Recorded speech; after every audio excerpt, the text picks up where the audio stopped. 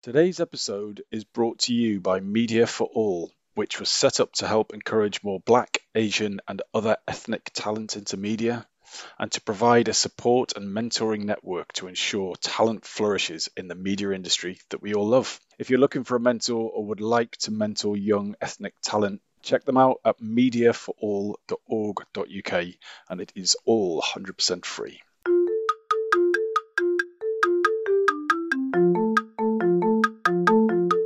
Hello and welcome to the Shiny New Object podcast.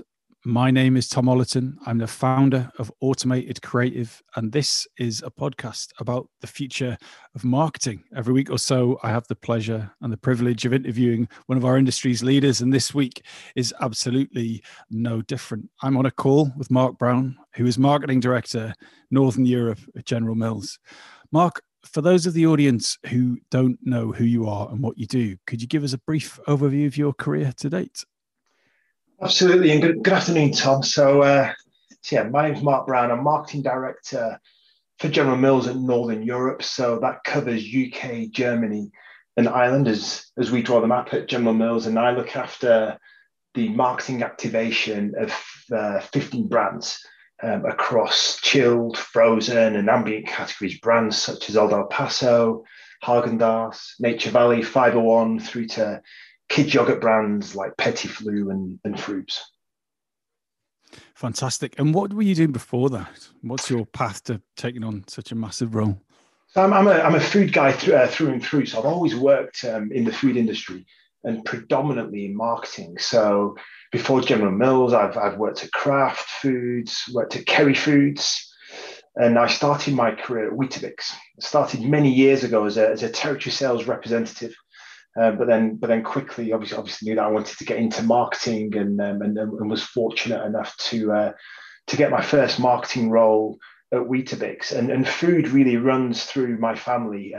My mother was a baker, uncle a butcher, grandma and granddad ran a cafe, and I've always been fascinated by food and have a great passion for food, and with that love brands as well. I always remember as a youngster, the favourite parts of watching TV were watching the adverts and not necessarily the programmes. I was always captivated by these great kind of short films that were in the middle of long, boring TV programmes that were often entertaining and funny and very memorable. So that's a potted history of I guess why I'm doing marketing in food companies. It's from a kind of a long-standing passion for food and then a love for advertising and a love for great work. And then I've been lucky enough to work at some really great global businesses and at the same and also at some very iconic kind of British businesses as well. So I'd like to know if you're a marketing book reader or not. And if you are a marketing book reader, which of those books that you recommend most often and the ones that you've revisited over the years? Yeah, so I do read. I find that generally the best way that I learn and develop is reading books, and then also just through osmosis and kind of on the job, if you like, experience. There is one book that I always certainly, as I'm talking to young marketeers, I always point them in the direction of this book, and I also think it's a good book for people like me who've been around a bit, to refresh and kind of re-engage with what marketing I think is all about. And that book is a book called Where's the Sausage by David Taylor. I worked with David Taylor a number of jobs ago. He has a brand consultancy called Brand Gym, and he really helps brands kind of turbocharge their marketing plans and their marketing strategy, and also his organization helps with innovation as well.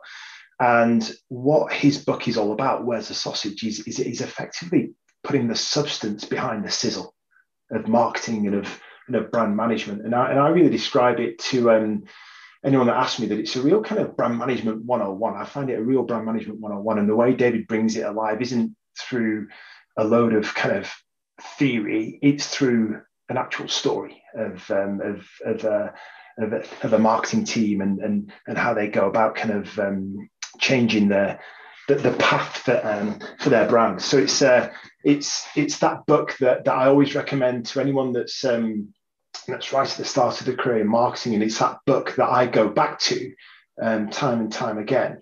Just when I find that I need a bit more kind of guidance in terms of getting back to the basics.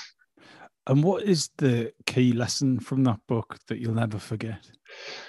I think it's kind of two things, and very simply, it's around the sizzle is important, is in the marketing sizzle and the creativity and the equity, but everything's got to be geared towards selling more stuff.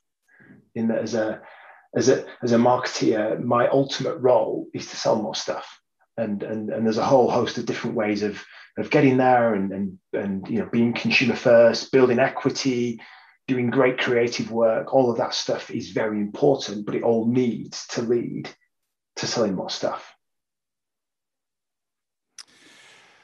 So it's really great that you are recommending titles like that to people who are just starting their career. But I want you to think forward to the end of your career, many years from now. How do you want people to remember it? So it's a great question. When I first got into marketing, as I said earlier on, what always fascinated me when I was a youngster was advertising, and I always found it really entertaining and deeply engaging, and I was always able to remember my favorite ads, and I'm sure everyone that works in marketing is the same as well, and that's really what I guess powered me earlier on in my career, and if you were to ask me 10 years ago what I want my career to remembered by, it was for doing great work. And I took a great sense of pride from seeing my work in very public places, whether that be a packaging design I'd worked on, a piece of communication or creative, an actual product. It would just give me a great sense of satisfaction to see my work in a public space, and a great sense of pride. Now, as I've moved on in my career, what I want to be remembered by, or how I want to be remembered by, is really being able to provide the environment to do that. And I think that when all of our careers have finished and we're all heading into retirement, I think the things that will stick in our minds won't necessarily be the great work that we've done and the actual tangible stuff that we produced, but it'll be the people that we've worked with and the relationships that we formed and the impact that those people had in our lives.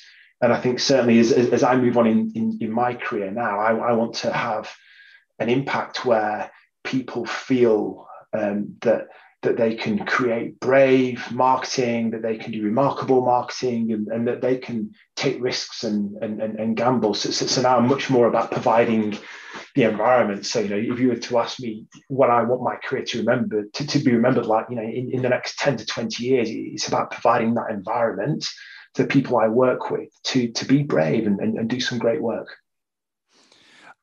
And when you say great work, what do you mean? Do you mean work that you think is great from a creative perspective, or do you mean effectiveness, results-driven work? I think all of that. I think I said right at the start. When I was talking about the book, it's about selling more stuff. But I equally acknowledge that sometimes work will be done that is just about brand fame or about really kind of focusing on equity or engaging consumers at a particular time around a particular cultural moment. So I think great work can cover kind of many different areas, and it can be effective work. It can be work that really increases brand fame. It can be work that is very short term in terms of its impact, but basically work that has an impact is what's important. And then whether that's on a whole host of kind of different measures, if you like, I'm really interested in that. And so what are you doing to create that environment now? Yeah, I think the very simple thing I'm doing is really encouraging a culture of risk taking within the teams that I work with, and quite simply trying to make them feel like I've got them covered and got their backs, and that they have the support to make mistakes and take risks. And I think that culture in itself will then allow people to do that. We also have things at our organization where we encourage and reward marketing innovation. As an example, we treat our budgets in a way that allows our teams to invest behind marketing innovation as well, in terms of the way that we kind of ring fence, if you like, certain amounts of money that can only be spent on marketing innovation. So I think that there's a whole host of kind of softer, more cultural things that is basically around allowing our people to take risks and to be brave. And then there's a whole host of kind of functional elements, if you like, where we carve out the resources to be able to do it as well. And then it's just, about connecting our teams to people that can help them be brave or remarkable or do things differently. And that's not just people in the marketing industry, but that could be people from a cultural perspective. It could be people from all kinds of walks of life. So it's about creating the environment and then ensuring that the resources are there to do it as well. So before we move on to your shiny new object, I'm curious to know, what is your best marketing tip? What is that silver bullet or golden nugget of marketing advice that you tell people a lot or you heard recently?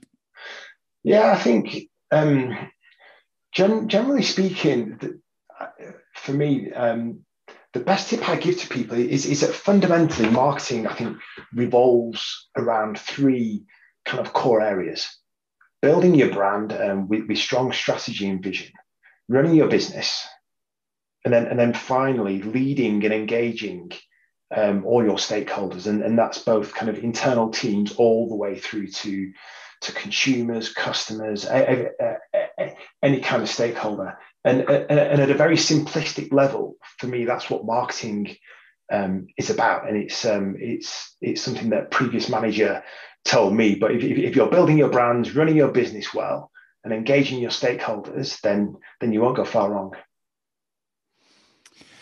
And to me, that sounds quite complicated and a lot of work. So how do you know where to put your time and your energy? So, I mean, presumably you can't do those things all day, every day, or is that what you mean? Or is it a case of dividing your time equally across those things at different occasions, or dialing up or down different elements of the three at different times? Could you just unpack that a little bit for me? Yeah, of course. And I think it is dialing it up and dialing it down at various points in time, but certainly and ensuring that, I think that as a marketer, I think one is very much at the center, or a marketer in a very consumer focused organization is very much front and center of that business, or it should be. And I think doing all three of those things every day is not impossible, and it'll be done in different ways and small ways. Like you might just have 10 minutes in the shower, or whilst you're walking, or whilst you're doing something, to think about, right, what direction is my brand going in? Is that direction still relevant? What's the strategy? Equally, you might just grab 5 minutes and talk to somebody in manufacturing or R&D just about your brand and the vision and where it's going. So I don't necessarily see them as big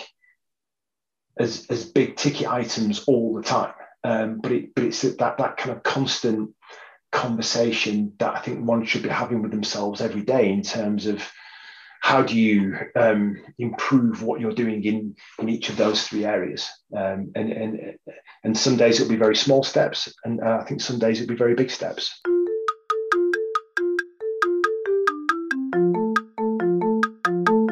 This episode of the Shiny New Object podcast is brought to you in partnership with MadFest, Whether it's live in London or streamed online to the global marketing community, you can always expect a distinctive and daring blend of fast-paced content, startup innovation pitches, and unconventional entertainment from MadFest events.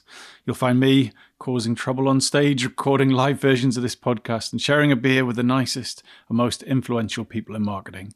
Check it out at www.madfestlondon.com.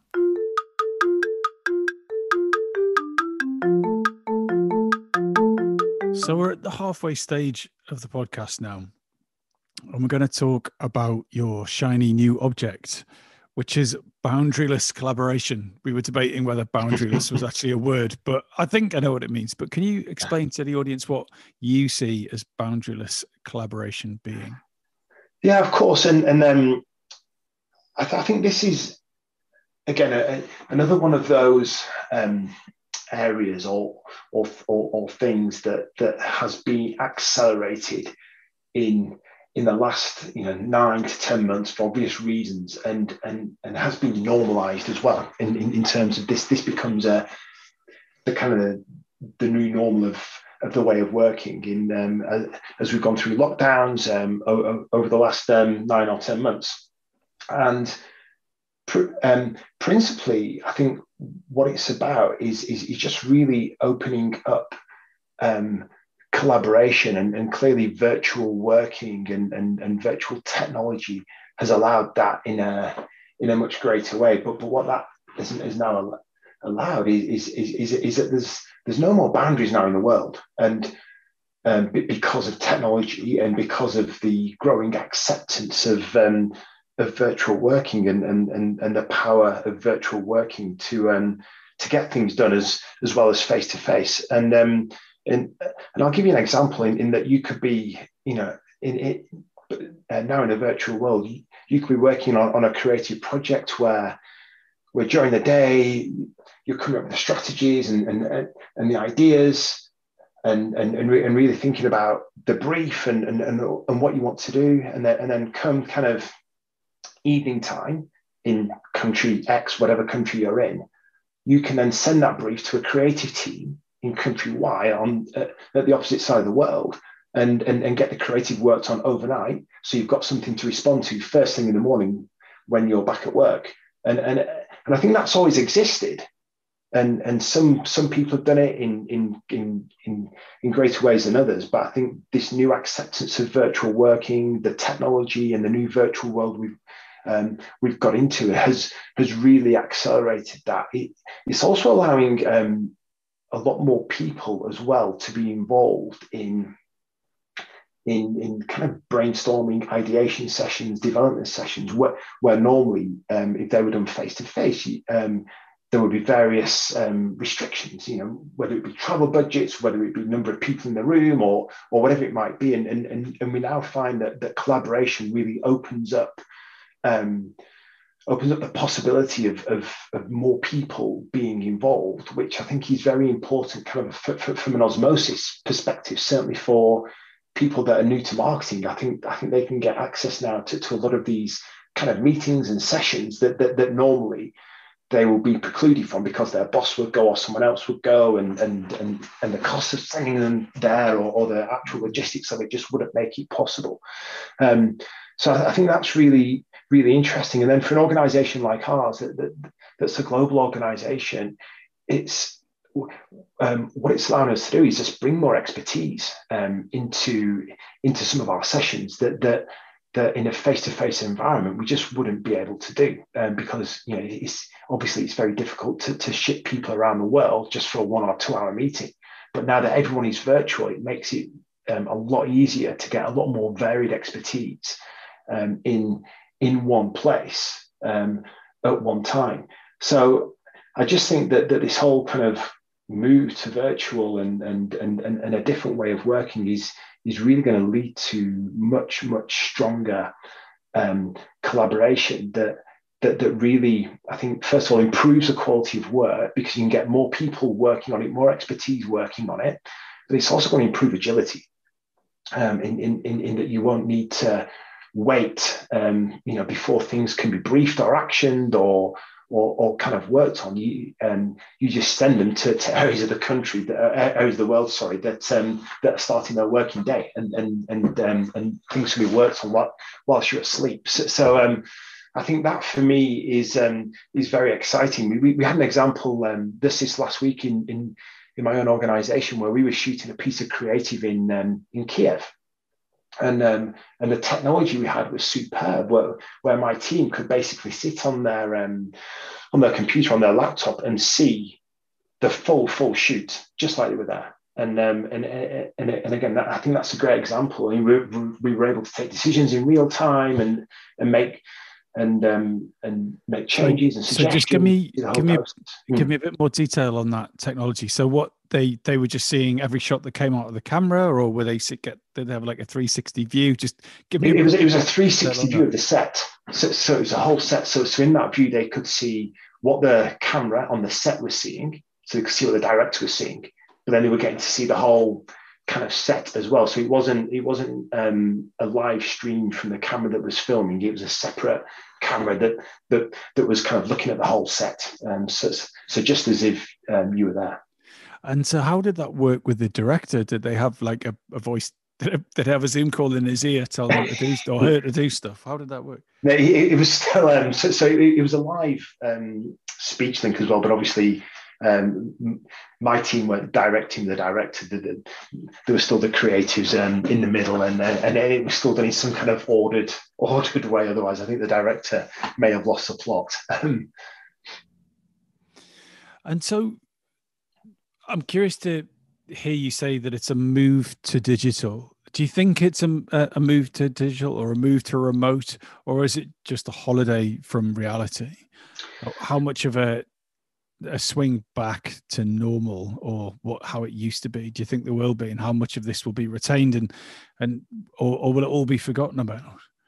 Yeah, I think inevitably there will be a swing back. I think just by human nature alone, I think as humans, I think we thrive, generally speaking, off kind of face-to-face contact and collaboration and being social. And I also think it does bring value in some situations. But I think what we've seen, we went into this lockdown with a real uncertainty as to how business would work in terms of a lot of businesses that were face to face, and I think we've come through it seeing the potential for virtual. So I think there will be some natural swing back because face to face is still good, right? It's not a bad thing, but I think we will see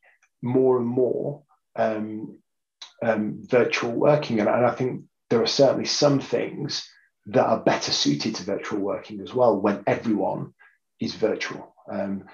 So I think inevitably there will be some swing back, but I think a lot of the new behaviours that we've seen over the last 9-10 months will stick, because I think there's very good business reasons for them to stick. So what are the things in your working day that you don't want to see come back, and what are the things that you do want to see stay? Yeah, I think very, very simply, there are times in my working day when everyone is sat in the same meeting room and mainly being kind of presented at.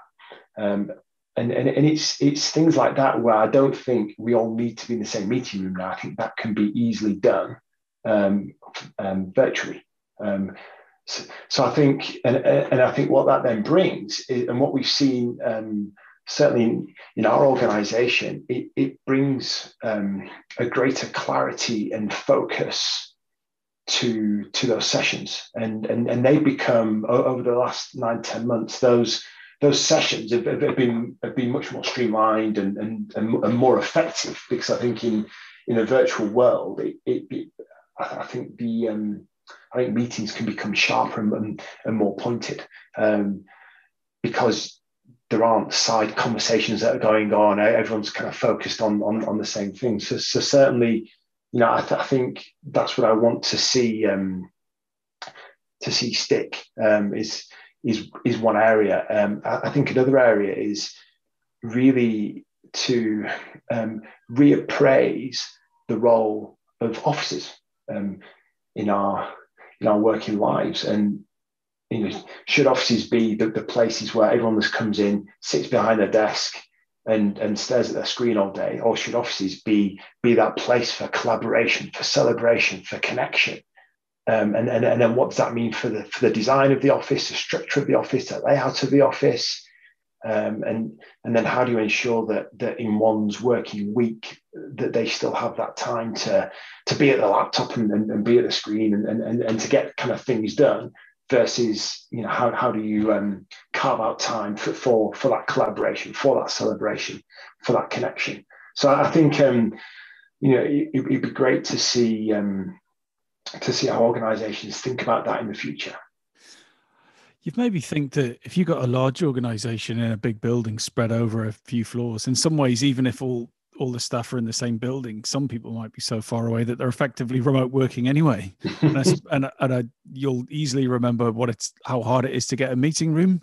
Yes. Yeah. And eventually, inevitably, you have like a weird stand-up meeting where you're sort of, leaning on top of a photocopier or something. And is that any harder than it is having a video call? Probably not. Yeah.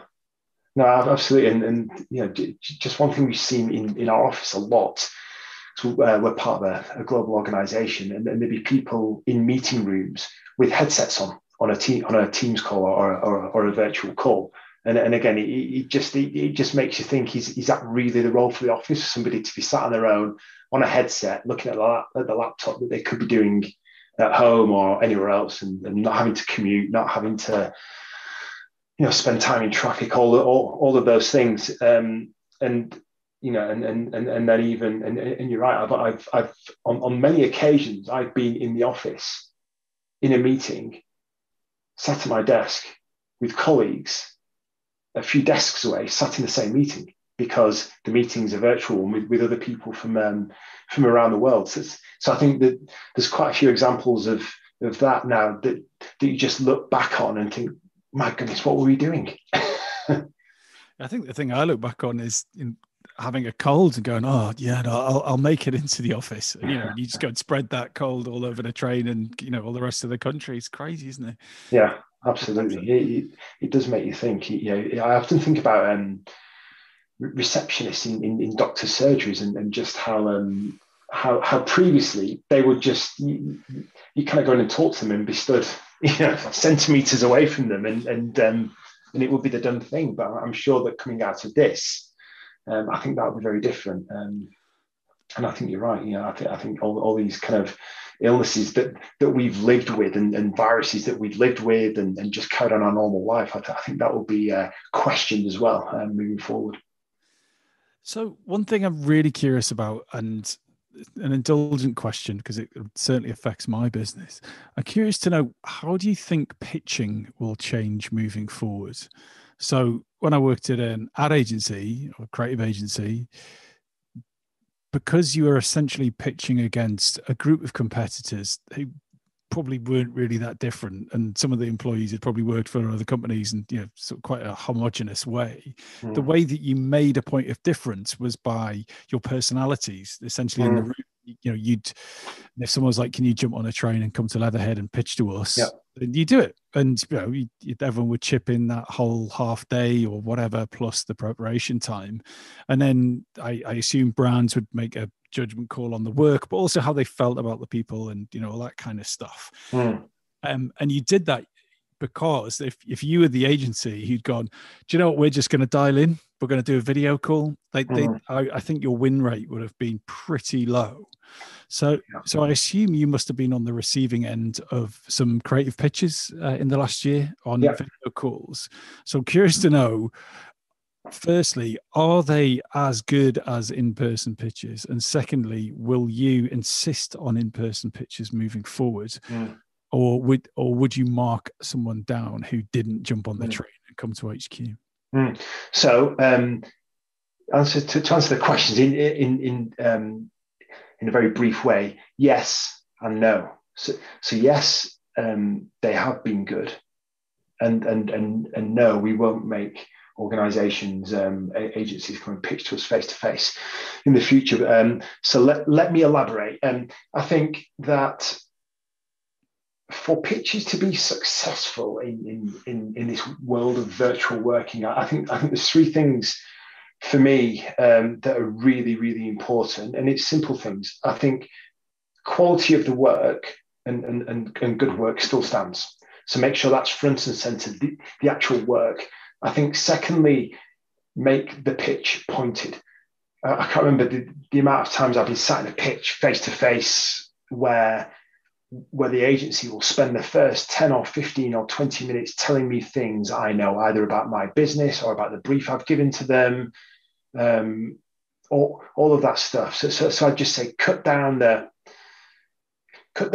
stuff that isn't essential and is not pointed towards the strategy or the creative execution or the insight or whatever it might be. So keep it pointed, because I think in a virtual world it is harder to keep people's attention. And keeping it pointed and keeping it very straightforward is very important. And then the third point, and you spoke about it a little bit there, Tom, is around passion, and find a way of getting that passion for the work or the brands that you're pitching on through. And that needs to be done in an inventive way. And what I'd also say is that a pitch for me it's not a one-off kind of presentation.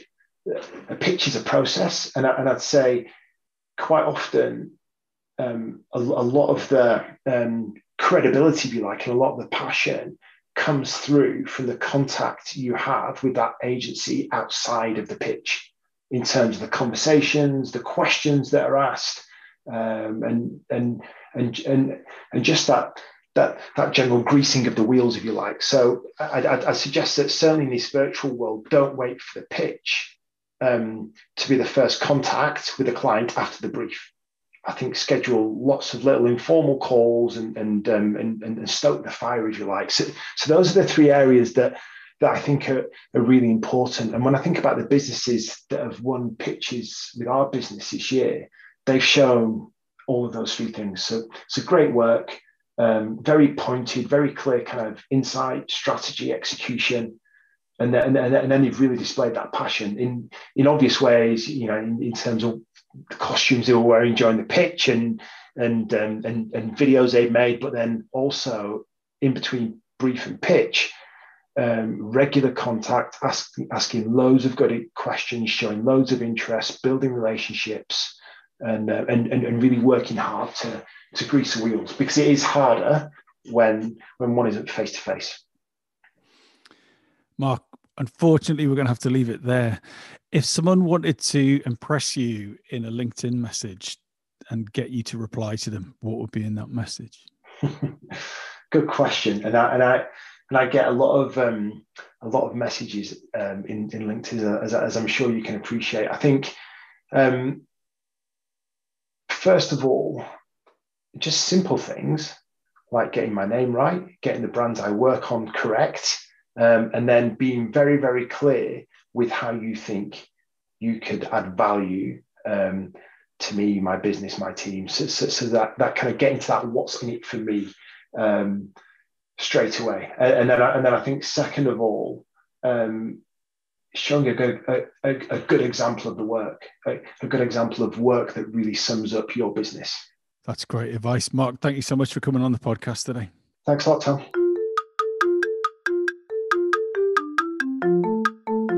Hi, just before you go, I'd really appreciate it if you could take the time to write a review of the Shiny New Object podcast on Apple Podcasts or iTunes, whatever it's called these days, or whichever podcast provider you use. We're an indie podcast, so it would go a long way for us if you could just share the word and give us a bit of a support on those channels. That would just be fantastic. If you haven't got time, that's also cool. And yeah, if you could tell your colleagues about the podcast, and also, if possible, don't forget to subscribe. And I'd love to hear your feedback. If you'd like to speak on the podcast or be a guest, or you think I'm asking the wrong questions, anything, I'd be super interested to hear what you think. So please email me at tom@limitless, automatedcreative.net. That's TOM at, I'm not going to bother spelling it. Anyway, you'll work it out. Thanks so much.